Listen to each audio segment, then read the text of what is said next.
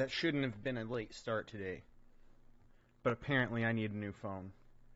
And I have to deal with needing a new phone as well as having to deal with my bank at the same time. It's every bit the nightmare it sounds to have to deal with that mixture of shit. Anyway. Especially since I still haven't gotten a new phone, and I'm just going to have to do that after the stream. It's stupid. Ugh. Oh my god. I don't know what this is. We're going to move this up here, and we're going to start with this. Okay? Hunger Games, The Ballad of Songbirds and Snakes official trailer. Is this a new Hunger Games? It's from Lionsgate. It looks like it is. Oh my god. Why would you have a new Hunger Games, though? Like, the Hunger Games books are done. You did all the movies.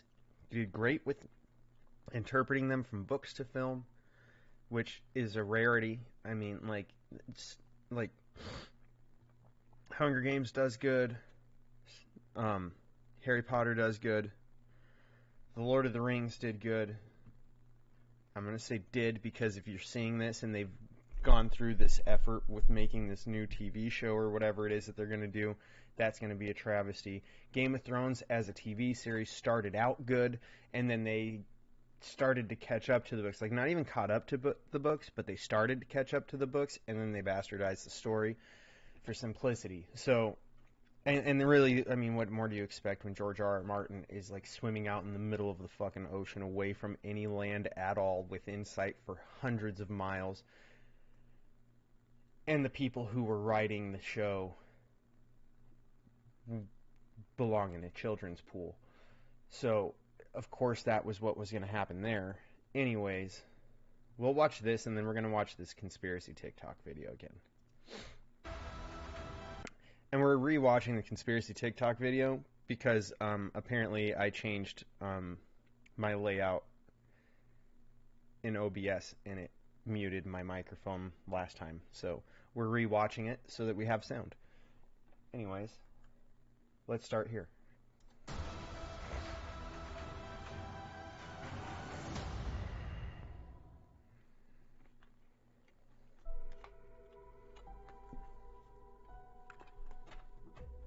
I am honored to introduce to you the creator of the Hunger Games themselves, Dean Casca Highbottom.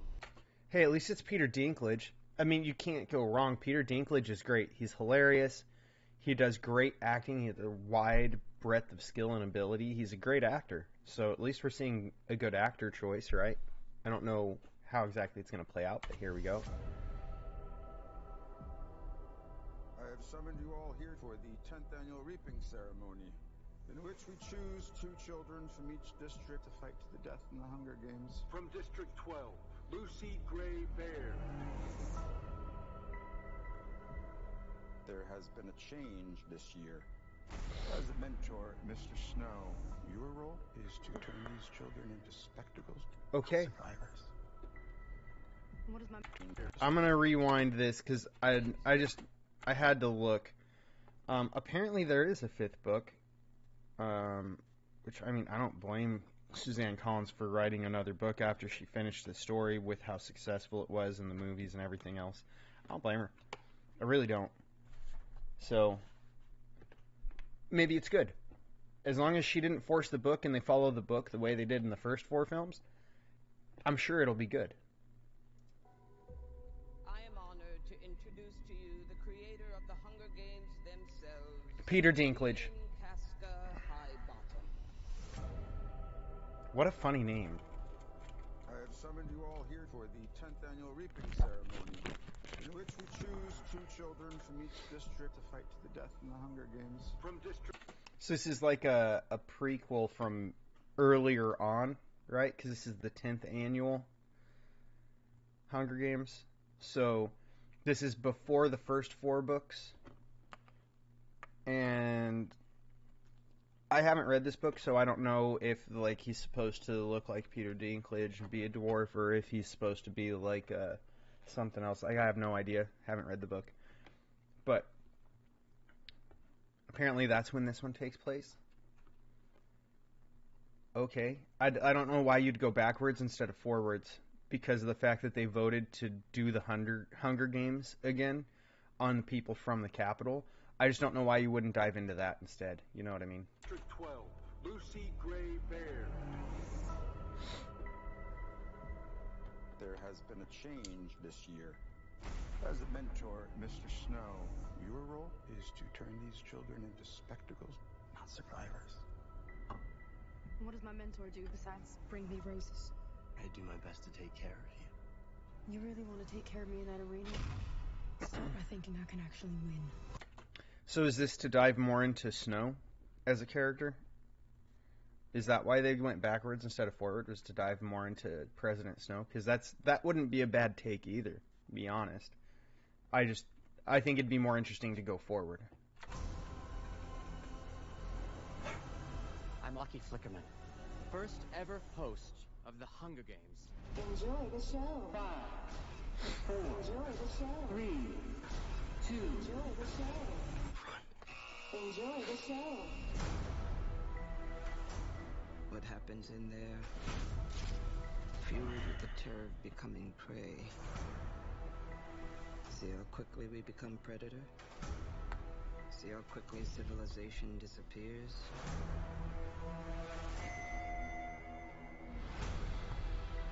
There's a natural goodness built into us all. There's really, I would argue that that's a lie, and that we learn that. We can step across that line into evil, or not.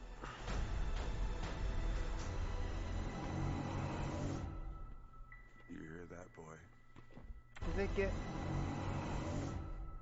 Why has he got an You AK? hear that, boy? It's the sound of snow falling.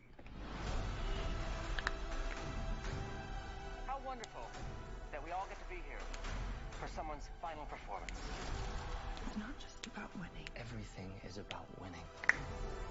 You monsters! All of you!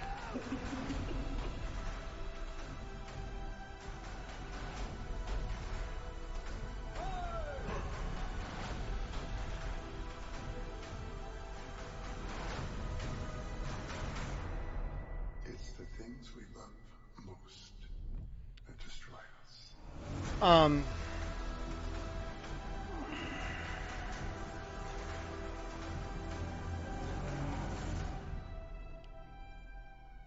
So, it looks interesting. I have concerns. First of all, my understanding from the books was that they're not supposed to really, like, from the Capitol, being sympathetic, thinking that they're monsters or anything of that nature, the way that this implied that they kind of portrayed it, and, like, not liking the games or wanting people to survive the games, things of that nature. Like, that's not supposed to be the way it is at all. It's supposed to be very much so like a vindictive, you guys rebelled and now you're going to pay for the rest of forever, and your children will too, every year, and the Hunger Games is how you're going to do it, and it's not meant to be something that's looked down on. It's very much so supposed to emulate almost like a brainwashing that you saw from Nazi Germany, as well as like a infatuation with the Hunger Games that would mimic what we understand of like Roman Colosseums, right? So I'm concerned that she wrote this book and they're making the movie. If the movie is accurate to the books, that gives me concern that maybe it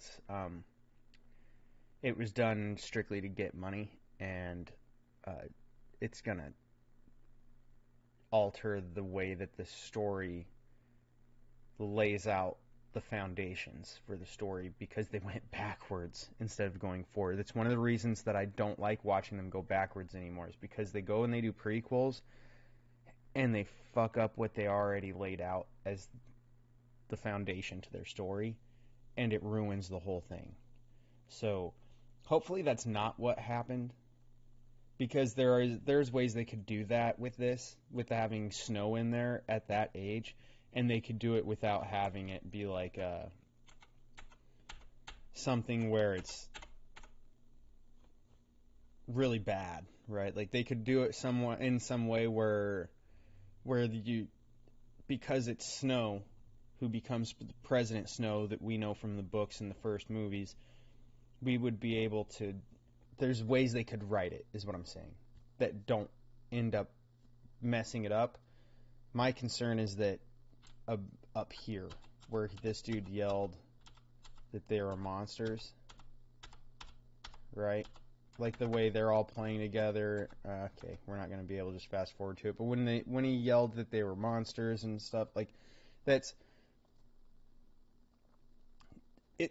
There's a way you could write that and have it redeemable and not ruin the story. The thing is, did they do it? I don't know. I didn't even know there was a new book for it. I figured she was done with the books because it came to a conclusion, a very obvious conclusion. So I don't know, maybe I'll get the book and read it because I do like the story. I do like the books. I might just order this book like this weekend or something and read it, or see if I can find it somewhere and buy it so that I can read it. We'll see though. We'll see. You've already captured tone and design of the book. Okay. Book was actually a decent prequel and decent villain backstory. Okay. We don't care about this come fast to get into my body people. They're fucking creeps. Don't care about her either. Lucy's bow gave me goosebumps. Okay. This movie already sounded great. Casting Peter Dinklage was a stroke of genius.